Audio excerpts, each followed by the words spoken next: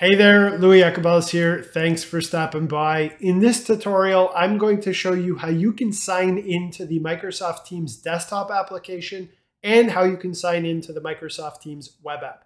Now, before we get started, if you find this tutorial helpful, please hit that thumbs up below and be sure to subscribe if you haven't already to stay up to date on the latest tutorials that I publish. Now let's go ahead and let's get started.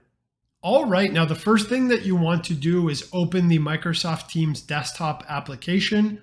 And if you're logging in for the first time, you're going to be prompted to put in your username. Now I'm seeing my username here saved because I've already logged in previously, but I'll go ahead and click use another account. So this is the screen that you'll likely see, and you want to go ahead and put in your username here. And then you want to go ahead and click next. And you can see here that I've been logged into Microsoft Teams. And again, if it's the first time that you're logging in, then you want to go ahead and put in your password, and your organization may also require you to authenticate your identity using a second factor. That simply means that you might be asked to obtain a code that is sent to your email address, or put in a code from an app like Microsoft Authenticator, or an SMS-based code. Now again, I was logged into Teams without having to put in my password, as I have logged into this app previously and my password and my credentials were saved right within the app. Now, before I show you how to sign in to the Microsoft Teams web app, just a quick note that if you are logging in for the first time, or if you've signed out of Teams and you've signed back in, what I typically recommend is that you scroll up to the top of the app and click on the settings and more option, and then you go ahead and click check for updates.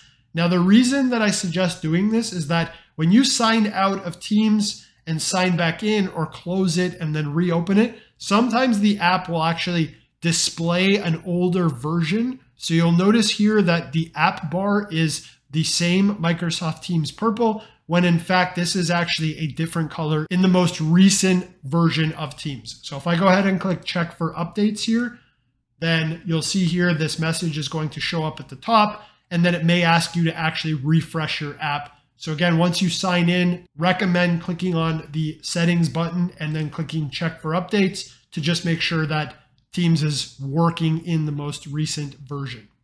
All right, now to log into the Microsoft Teams web app, you want to go ahead and open your browser and navigate to teams.microsoft.com. Now I'll just go ahead and press enter. And here you want to go ahead and enter your email address. Now I'll just go ahead and select my email address here and click next. Then you want to go ahead and put in your password and click sign in. Now again, if you have multi-factor authentication set up, then you might see this screen and be prompted to either enter a verification code or to enter an SMS-based code or a text-based code. Now I'm just going to go ahead and click text. Now that I've entered the code, I'm going to click verify. And I'm going to go ahead and click no. And you can see here that I have been signed into the Microsoft Teams web app.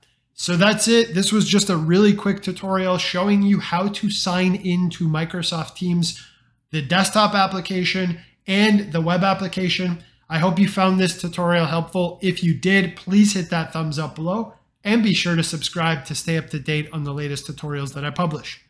I'm Louis Ecabellis. Thanks for stopping by. Talk soon.